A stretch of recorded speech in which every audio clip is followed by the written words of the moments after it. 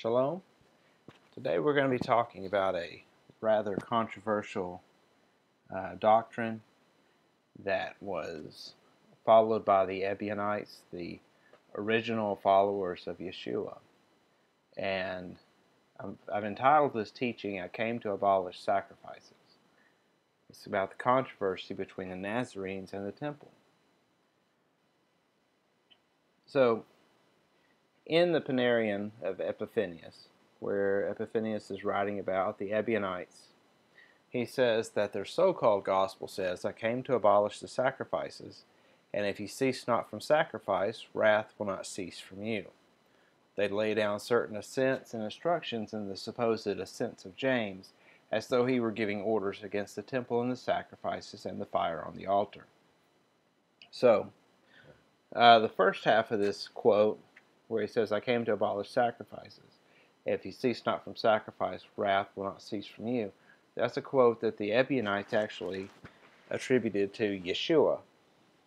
And of course, Yeshua's brother James, according to Epiphanius, the Ebionites had a doctrine that came from a document known as the Ascents of James, in which he was presented as being in the temple and preaching against the temple and against the sacrifices. So we're going to look into this. We're going to see if there's any indication that maybe the sacrifices were not part of Yeshua's will. So you may be asking yourself, how could Yeshua possibly be against the sacrifices? And you may ask yourself some version of these questions. Wasn't the temple the center of Jewish religious observance? Wouldn't Yeshua and his family have went to the temple to sacrifice like all good Jews? And such and so forth. However, I think if we look into this matter with an open mind, we might be surprised with what we find. Now, keep in mind that we also have a doctrine from the Ebionites that whereas they affirmed the Torah given to Moses, they did deny that the Pentateuch, the first 5 books of your Bible that we have today, was that actual Torah. They believed that the Torah had been corrupted over time.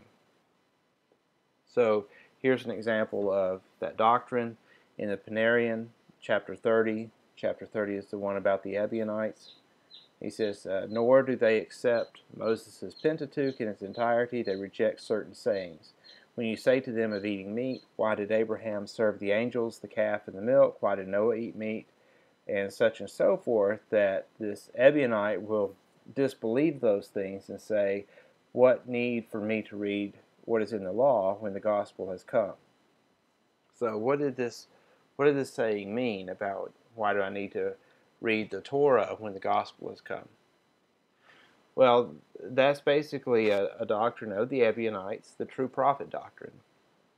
The Ebionites realized that Yeshua, as the true prophet, his purpose for coming was to turn the people back to the original eternal Torah, the Torah the way it was given by Moses.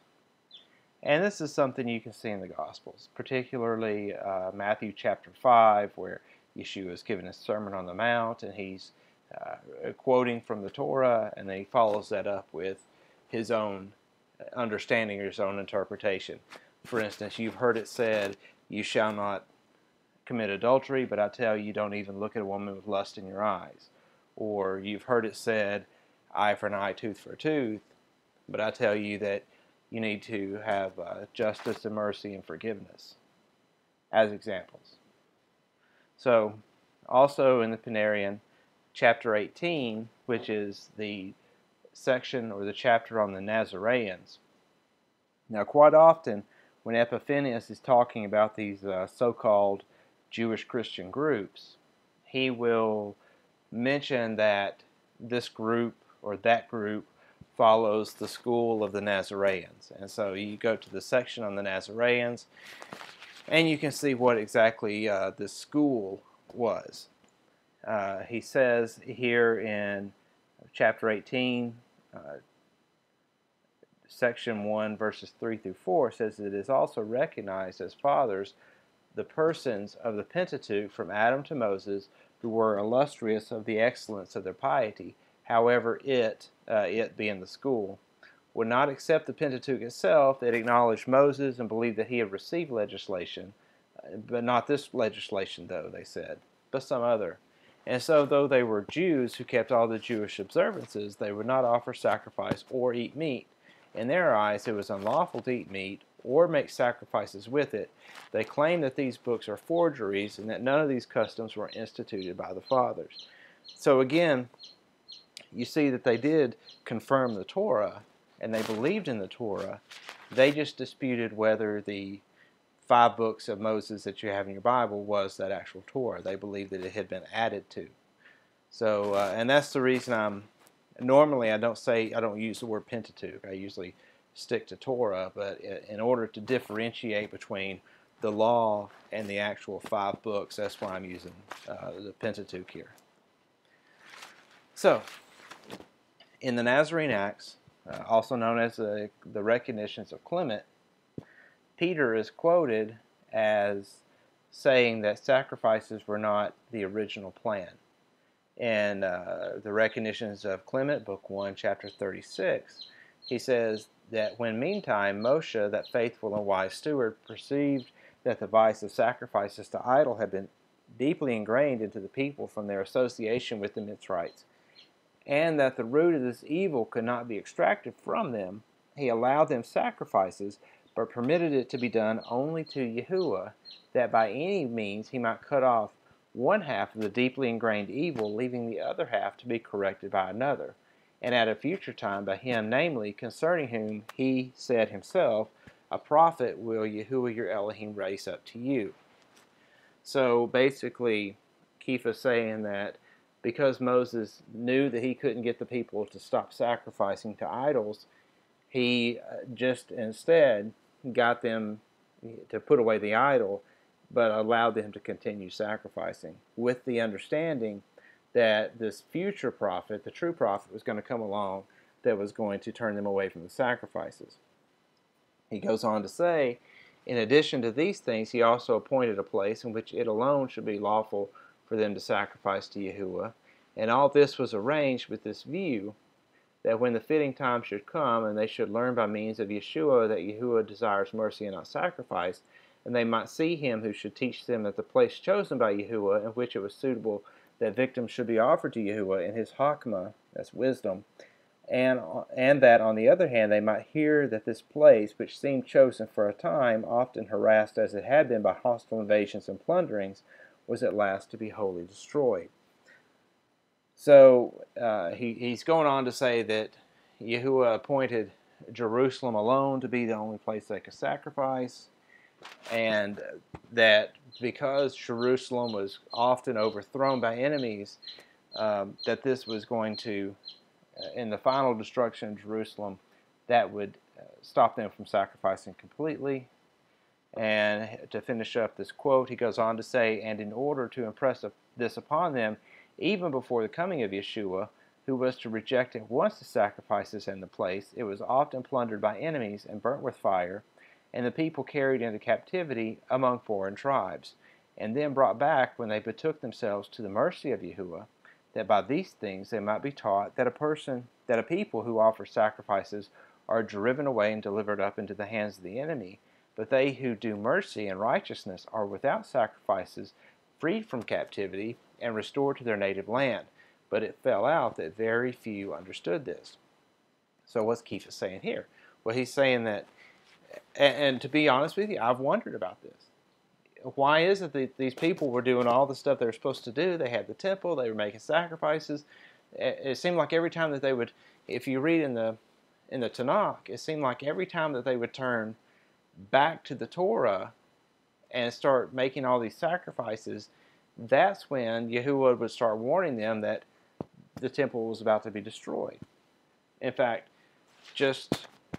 I think it was only like 30 years before the destruction of the temple that you had, the law was discovered in the temple by Josiah, and there was this huge revival, and people were destroying all the pillars and the pagan temples, and the sacrifices were reinstated, the temple was repaired, and all this things went on, and you would think that this would be the time that Israel would be brought back to the height of power, but it was just a few years later that Nebuchadnezzar came in and destroyed the temple. So according to Peter, the fact that they were making these sacrifices and then the temple was destroyed and they went into captivity, and then while in captivity, just by praying and entreating and begging for forgiveness, that Yahuwah gave them forgiveness and brought them back to the land, that in itself was meant to show them that sacrifices was not what was desired, that he never commanded sacrifices. But according to Kepha, very few people actually understood this. Now, the Ebionite point of view was not new. Since the temple has been destroyed for almost 2,000 years, the subject of sacrifices has not been a subject of debate for either Orthodox Christianity or even Judaism until fairly recently. However, there is abundant evidence in the Tanakh and the Apostolic writings that this was an area of controversy for ancient Israel. So this has really only become an issue in the last 20 years or so, when people have started really considering and thinking about the possibility of the temple being rebuilt in Jerusalem. And for many years there wasn't very much interest in it, but lately, probably thanks in part at least to the Hebraic roots movement, there is this renewed interest in bringing back the temple and the sacrifices. Now, animal sacrifice has an ancient provenance. We see Abel making an animal sacrifice. Abraham, of course, prepared to offer Isaac, but is given a ram instead. And according to the Torah, Moses is given instruction for sacrifice in the desert. Now, if you've done very much study on the scholarly side of biblical textual criticism, you'll see that there is this hypothesis. It's known as the documentary hypothesis. And basically what this is that there's an understanding that the Bible itself was originally separate works, but at some point, probably in the Babylonian captivity, the Bible was brought together really kind of into its final form by a person who's just simply referred to as the redactor, although it was more than likely several people. And most of these modern textual critics, they believe that the instructions on animal sacrifice was one of the last items incorporated into the Tanakh. And they actually date this incorporation of the sacrifices. They think it was probably done around the 6th century BC, right before the destruction of the first temple. And it was probably during the Babylonian captivity that the Bible really kind of took on its final form. Now, scholars call this document that has all the sacrifices in it, they call it the P document. And they're actually able to go back and extract out these separate books. It's a very interesting hypothesis, and honestly, I think that the evidence is compelling. It would be difficult to really debate whether this hypothesis is not in fact actual fact. So, in the Clementine recognitions, we have this episode where Kepha is, not just Kepha, but it's all the apostles. They're debating the priests in the temple. And this narrative in the Clementine recognitions is the story that lines up with Acts chapter 7, which it was the debate or the argument with the high priest that resulted in the stoning of Stephen. Now, in a previous teaching, I showed evidence that Stephen was actually a stand-in for James, and it was actually James who was the one in the temple giving that speech by Stephen, not Stephen. And that whereas Stephen was stoned at the end of the speech, it was actually James who was thrown or cast down from the steps of the temple and left for dead. And we read that whole story in the first book of the Clementine Recognitions. But in chapters 63 through 64, Kepha says, when he's in the middle of the debate with the priests, he says, "Thus we argued and bore witness, and we who were unlearned men and fishermen taught the Kohanim concerning the unified Yahuwah of heaven. and that he is much rather displeased with sacrifices that you, the priests, offer, the time of sacrificing having now passed away. And because you will not acknowledge that the time for offering victims is now past, therefore the temple will be destroyed, and the abomination of desolation will stand in the devoted place, and then the gospel will be preached to the Goyim for a testimony against you, and your unbelief may be judged by their faith. So you had this reference there where Kepha was saying that the time for sacrificing was passed away. Now, there was two opposing doctrines that are expressed in the Clementine recognitions and the Clementine homilies. Now, they're both reportedly written by Clement, and in the recognitions, the story is that Moses allowed the sacrifices with the understanding that Yeshua was going to come along and do away with sacrifices. However, in the homilies, the story is that Moses never commanded sacrifices, and that instead it was somebody added the sacrifices later on. And this theory, this story that's being told by Kepha 2,000 years ago, actually fits with the modern-day documentary hypothesis, which was just uncovered about 100 years ago. So in Homilies, Book 2, Chapter 45, it says, "But that he is not pleased with sacrifices is shown by this, that those who lusted after flesh were slain as soon as they tasted it, and were consigned to a tomb, so that it was called the grave of lust. He then, who at the first was displeased with the slaughtering of animals, not wishing them to be slain, did not ordain sacrifices as desiring them, nor from the beginning did he require them." So according to Homilies, it wasn't that Moses allowed it, it was that it was never commanded. Now, Kepha is referring back to this episode in the Torah in Numbers chapter 11, where the mixed multitude was in the midst of Israel, and they lusted greatly after meat, so that the children of Israel wept and said, "Who is giving us meat to eat? We remember the fish we ate without cost in Mitzrayim, the cucumbers, the melons, the leeks, and the onions, and the garlic. But now our throat is dried up. There's nothing to look at but this manna." So here you have the people in the wilderness dwelling outside the tent of meeting in the camp of Israel, and they're lusting after meat. Now, have you ever read this and really thought about the situation? Because the Torah tells us that they came out of Egypt with herds of cattle and sheep and goats and all this livestock. And they were making sacrifices in the wilderness. But according to this, the people were lusting after meat, and they were complaining because they had no meat to eat. And it begs the question, why didn't they just go and slaughter a lamb or a bull or cattle and have a cookout? Well, going on in Numbers 11, it says, "Yeshua said to Moses, to gather me 70 men of the elders of Israel, and say to the people, set yourselves apart, for tomorrow you shall eat meat, because you have wept in the hearing of Yeshua, saying, who is giving us meat to eat? For it was well with us in Mitzrayim.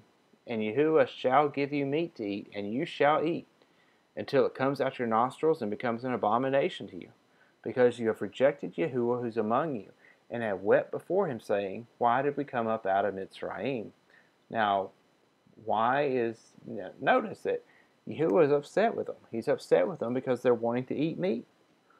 Why were they not allowed to eat meat? We'll get into that later, but I think that the original plan, the plan that Yeshua was wanting the people to go by, did not involve them eating meat.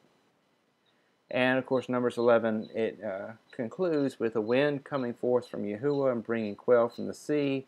The people gathering the quail, the meat was still between their teeth before it was chewed, and the wrath of Yeshua burned against the people, and Yeshua smote the people with an exceedingly great plague. Then he called the name of the place Kibroth Hata'awah, because there they buried the people who had lusted. So, again, this is a really kind of a curious story. Why did Yeshua have a problem with these people eating meat? It appears. Now, I know that you've probably thought about this and come to this conclusion that, well, it was just their attitude. It was just because they were complaining, because they were comparing Yeshua to Mitzrayim. But would that really be something, just because people are upset and just because people are hungry, is that really a reason to slaughter them? However, if Yeshua was telling the people he didn't want them to eat meat anymore, and the people were complaining and whining about it, that in itself may be an indication as to why he was upset with them. So we'll go on. It says, opposition to sacrifices. Believe it or not, there is ample evidence in the prophets that the sacrifices were never commanded. So, Isaiah 1:11, of what use to me are your many slaughterings, declares Yahuwah. I have had enough of burnt offerings of rams and the fat of fed beasts. I do not delight in the blood of bulls or of lambs or goats. When you come to appear before me, who has required this from your hand to trample my courtyards? Stop bringing futile offerings. Incense, it's an abomination to me. New moons, Sabbaths, the calling of meetings. I'm unable to bear unrighteousness and assembly. And when you spread out your hands, I hide my eyes from you. Though you make many prayers, I do not hear. Your hands have become filled with blood. Wash yourselves, make yourselves clean, put away the evil of your doing from before my eyes. Stop doing evil. So here, Yahuwah himself is preaching against the sacrifices. He's telling the people to stop making sacrifices. He calls it an abomination. Now, you've probably heard it said that the problem was not the sacrifices, but it was the sin of the people. The people were involved in apostasy and were worshiping false gods. However, the text does not really support this interpretation. In fact, I read that from the scriptures by the Institute for Scriptural Research. It's a Hebraic roots translation. So, of course, they're translating it in a way to make so that you're supporting the doctrine of sacrificing. However, if you'll read from the NET, the New English translation, it says, of what importance to me are your many sacrifices? The blood of bulls and lambs and goats I don't want. Do you actually think I want this? Animals trampling my courtyard. And most of the English translations are very similar to this. The scripture version is actually kind of the minority. Most of these English translations, the mainstream English translations, all make it more apparent that Yahuwah is not against the sacrifices because of the sins of the people, but rather the sacrifices itself was the sin that he was coming against. Of course, later in Isaiah, at the end of Isaiah, Isaiah 66 says, thus says Yahuwah, the heavens are my throne and the earth is my footstool. Where is this house you have built for me? And where is the place of my rest? So, right here at the first verse, he's setting the stage for saying that the subject of this, the next few verses, is the temple. But notice he's not really painting the temple in a positive light. He's like, where is this house you built for me? Where is the place of my rest? Going on in verse 2, he says, and all these my hands have made, and all these that exist, declares Yahuwah. So what are these things that he has made? Well, you'll see in the next verse, he's talking about the sacrifices. He's saying, all my hands have made these things. He says, yet to such a one I look, on him who is poor and bruised of spirit, who trembles at my word. But whoever slaughters the bull slays a man. Whoever slaughters a lamb breaks a dog's neck. Whoever brings a grain offering, pig's blood. Whoever burns incense blesses an idol. Indeed, they have chosen their own ways, and their being delights in their abominations. I shall also choose their punishments and bring their fears upon them, because I called, and no one answered. I spoke, and they did not hear. And they did evil before my eyes, and chose what was displeasing to me. So, what's he saying here? I'll paraphrase it. Basically, what he's saying is, why are you bringing me these offerings? I've created all these things. Why are you taking the animals that I created and bringing them before me and slaughtering them before me? Why are you bringing me grain offerings? I don't need this stuff. I've never asked for it. And notice he says, these people are following after their own hearts. Now, this is not, as you may have heard, that he's talking about the pagan offerings. No, the first verse told you that he's talking about the sacrifices in his temple. And this is what he's saying about it. But it's not just Isaiah. You also have opposition from Amos. Amos 5:21. He says, I hate your festivals, nor do I delight in your solemn assemblies. Even though you offer up to me burnt offerings and your grain offerings, I will not accept them. And I will not even look at the peace offerings of your fatlings. Take away from me the noise of your songs. I will not listen to the sound of your harps. But let justice roll down like waters, and righteousness like an overflowing stream. So, what's he saying? He's saying, look, I don't want your offerings. He says, I won't even look at them. I'm not going to accept them. What I want is justice and righteousness. Let that sink in for a minute. It's not that he's saying that he'd rather have justice and righteousness. He's saying he does not want the sacrifices. Amos 5:25, he says, Did you bring me sacrifices and offerings during the 40 years in the wilderness, O house of Israel? Now, this is a rhetorical question.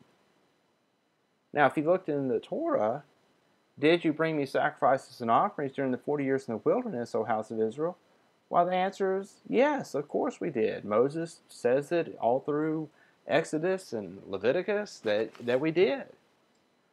But the rhetorical question is begging for the answer of no.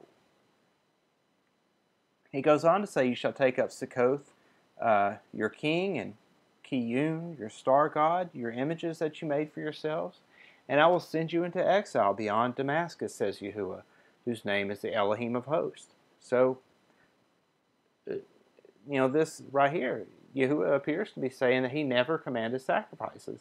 And furthermore, they were not making sacrifices in the wilderness. Now, this would explain Numbers 11.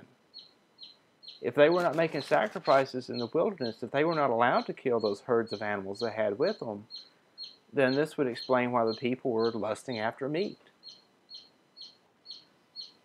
And also, this lines up with Acts 7. It says, But Elohim turned away and gave them over to worship the host of heaven, as is written in the prophets. Do you bring me slain beasts and sacrifices during the 40 years in the wilderness, O house of Israel? You took up the tent of Moloch and the star of your god Raphan, the images that you made to worship, and I will send you into exile beyond Babylon. So this is in the mouth of Stephen. Stephen is quoting the verses from Amos that we just read.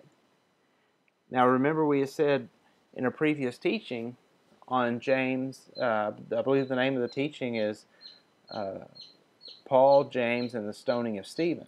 And you can find that on my YouTube channel.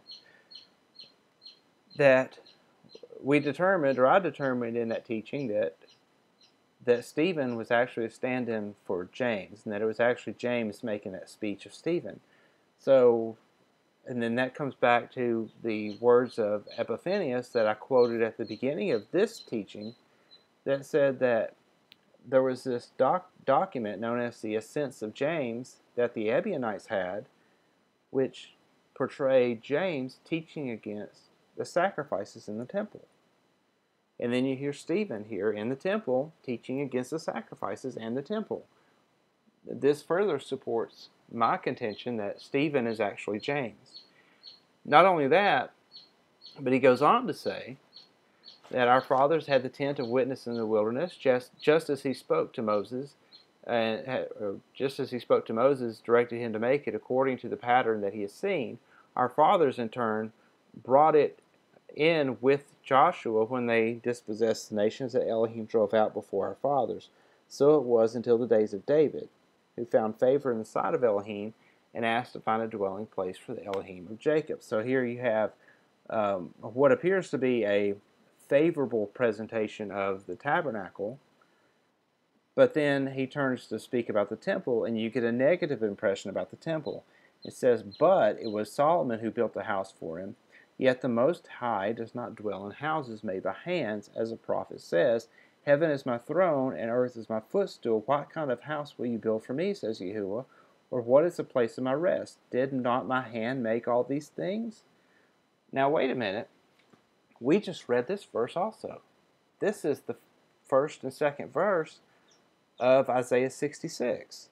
And the next verse in Isaiah 66 was preaching against the sacrifices. where Yeshua says if you slay an ox, it's the same as killing a man.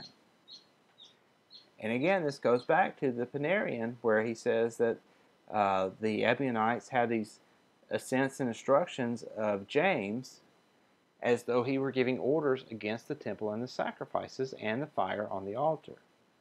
So here again you have further proof that Stephen and James, that they're actually the same person. Ezekiel chapter 20.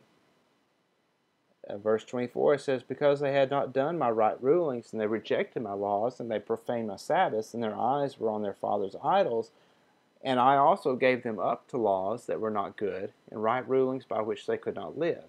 And I defiled them by their gifts, as they passed all their firstborn through the fire, so that I might stun them, so that they know that I am Yeshua.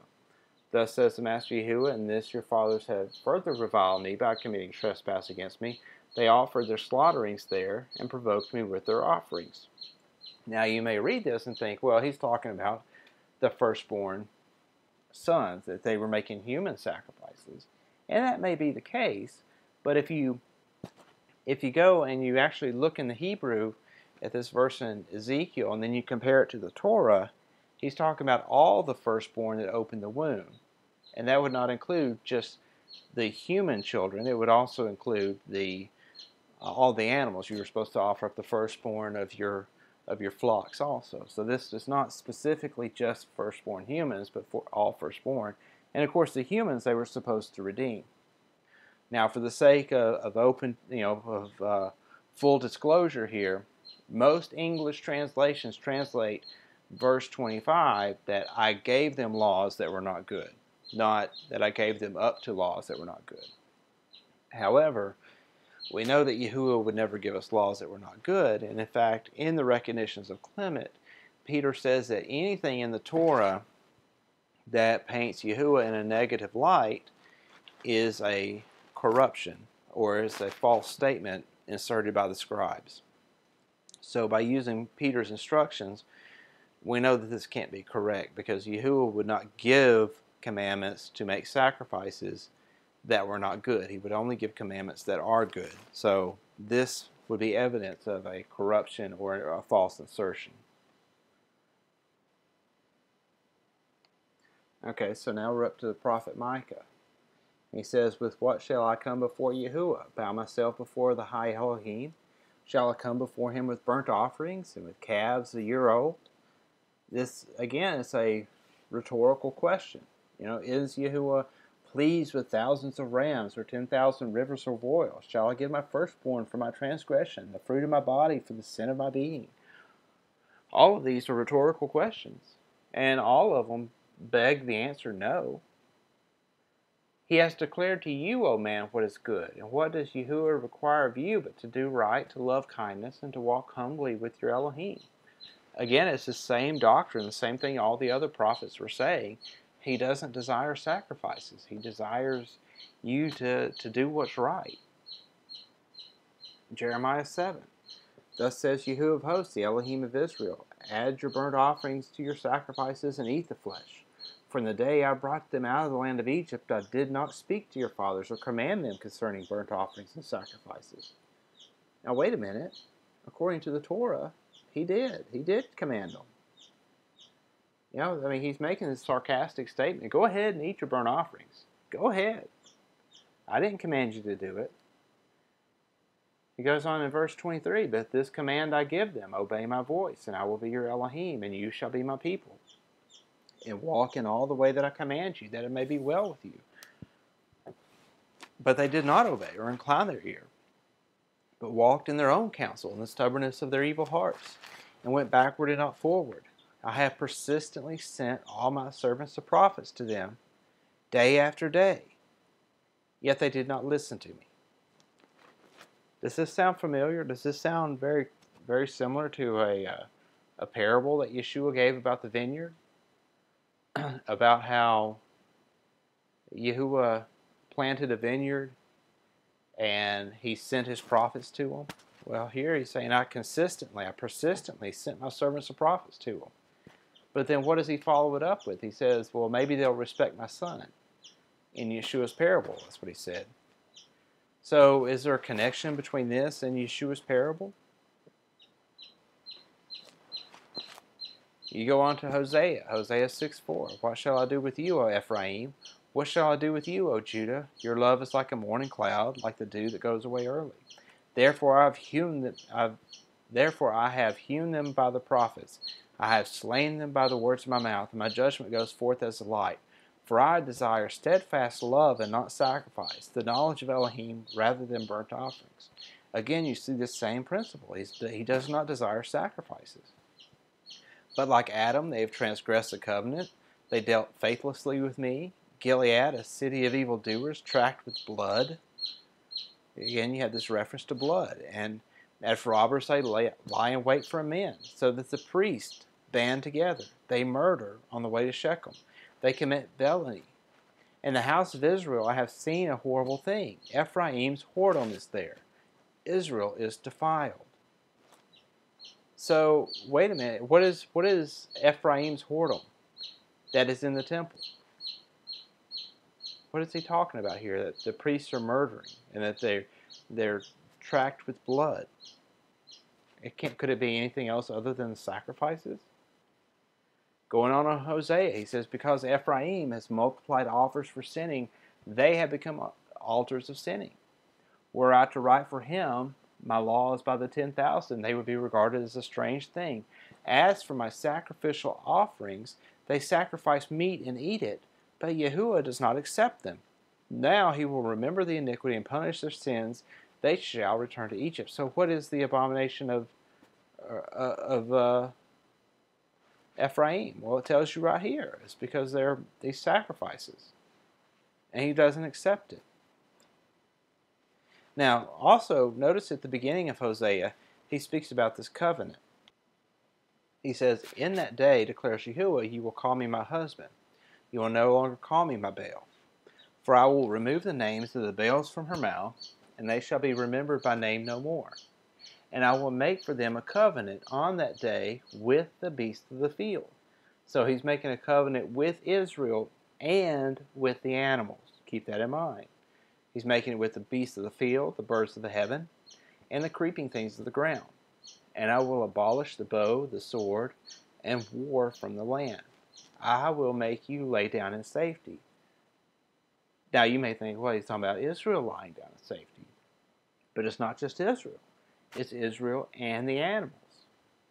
And I will betroth you to me forever. I will betroth you to me in righteousness and justice and steadfast love and mercy. I will betroth you to me in faithfulness, and you shall know Yahuwah. So he's guaranteeing safety for all the living creatures, not just the people. And again, you see the same thing in Isaiah 11. It says, a wolf shall dwell with the lamb, a leopard lie down with the young goat, and the calf and the young lion and the fatling together, and a little child leads them. And a cow and bear shall feed, their young ones lie down together, and a lion eat straw like an ox. And the nursing child shall play by the cobra's hole, and the weaned child shall put his hand in the adder's den. They do no evil, nor destroy in all my set-apart mountain. For the earth shall be filled with the knowledge of Yahuwah, as the waters cover the sea. And in that day there shall be a root of Jesse standing as a banner to the people. Unto him the Gentiles shall seek, and his rest shall be esteemed. So, in this utopian vision, in both Hosea and Isaiah, you see this image of peace between the people and the animals. And interestingly enough, both Hosea and Isaiah are both closely related to the name of Yeshua. Hosea was actually the original name of Joshua, son of Nun. And of course his name, Joshua, in Hebrew would have been Yahushua. Same thing with Isaiah, Yeshayahu. It's very similar to, is still this, Yeshua salvation. Both of these names reflect Yeshua. So what's the mission of Yeshua? Is it to restore Moses, to get us back to the situation at Moses? I don't think so. I think that Yeshua's purpose and his mission is to get us back to the garden. So look at Genesis chapter 129. It says, Elohim said, See, I have given you, speaking to man, every plant that yields seed, which is on the face of the earth, and every tree whose fruit yields seed is to you for food, and to every beast of the earth, and to every bird of the heavens, to every creeping creature on the earth in which there is life, every green plant is for food. So notice, it's not just mankind that was eating a vegetarian diet, it's all the animals eating a vegetarian diet. He didn't have lions and tigers eating other animals. They all ate a vegetarian type of diet. So when we read that in Isaiah and Hosea, what's being described there is just returning back to the same situation that you saw in the Garden of Eden. And of course it says that it came to be so, and Elohim saw all that he had made, and see, it was very good.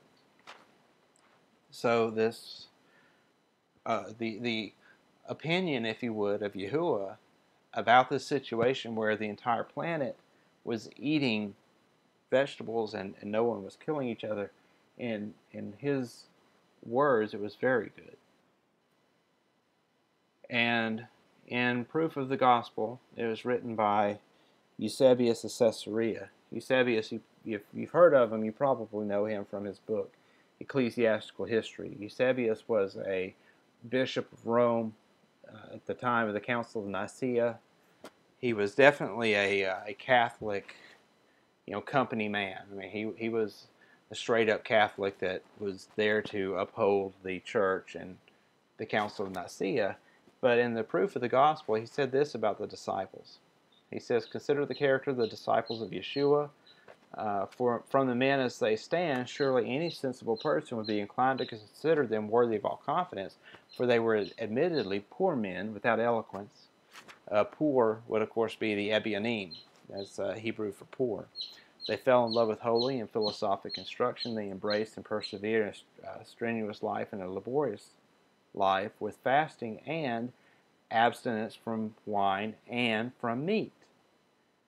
And much bodily restriction besides, with prayers and intercessions to Elohim, and last but not least, excessive purity and devotion both of body and soul. And again, it's from Proof of the Gospel, and you can find that for free on the internet. Just Google PDF Proof of the Gospel and look in section 3.5, and you'll find this quote where even Eusebius, who was certainly not a vegetarian, not an Ebionite, but even he admits that the apostles did not eat meat. So, at the end of the day, the question I think we should all ask ourselves is, what will the kingdom be like? And if you turn to Revelation 21, notice it says, And Elohim shall wipe away every tear from their eyes, and there shall be no more death, nor mourning, nor crying, and there shall be no more pain, for the former matters have passed away. So notice that in the kingdom, Yahuwah specifically says that there will be no more death. So why would we think that in his temple he would demand that the people bring in living animals and cause death? So I ask you to watch part 2. Part 2 of this teaching actually gets more into what Yeshua said. This particular presentation was more about what the prophets in the Tanakh said, but if you want to see what's actually said in the Brit Hadashah, I invite you to listen to part 2. So thank you for joining me, and shalom.